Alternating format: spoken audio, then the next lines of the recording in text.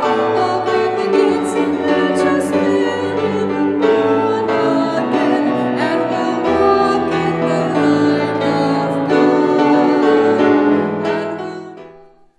too long ago, fairly recent, January 28th to be exact, America lost one of its great actresses, Cicely Tyson.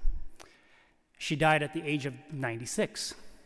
Cicely's career in both TV and film spanned 65 years and will be long remembered for the grace and gravitas that she brought to her roles in Sounder, Roots, Coretta Scott King, the autobiography of Miss Jane Pittman, just to name a few. Just 2 days before her death, her memoir entitled Just As I Am was published. In her book, she writes, "I want to be recalled as one who squared my shoulders in the service of Black women, as one who made us walk taller and envision greater for ourselves. I want to know that I did the very best that I could with what God gave me."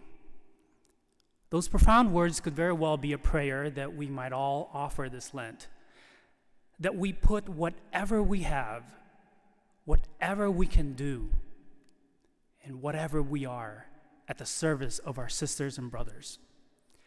That prayer is really at the heart of the ancient covenant of Israel and the gospel of Jesus, to love with all that we have and are, no matter how simple or ordinary. Jesus' first command was not just to love God, but to love him with one's whole being. Loving God wholly means not begrudgingly sharing your gifts. We should see God in all that we say and all that we do. He is to be our center, our purpose, our beginning, and our end. Secondly, we are commanded to love our neighbor as ourselves. The second commandment calls us to see the image of God in every person and to recognize their inherent dignity, no matter their age, state in life, or how they might differ from us in background or belief.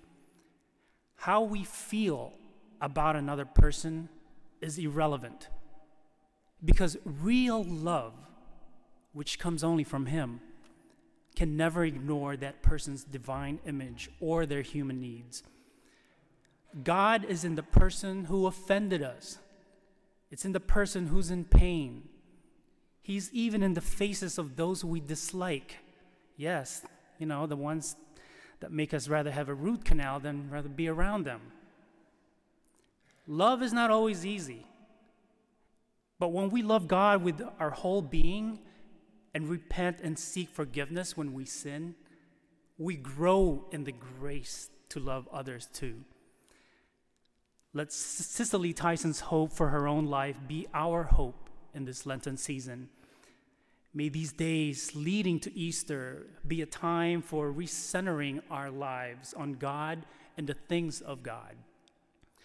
And in whatever unremarkable ways we can, may we be the embrace of God's love for all God's children, be they Black, white, brown, Hindu, Muslim, gay, straight, or questioning.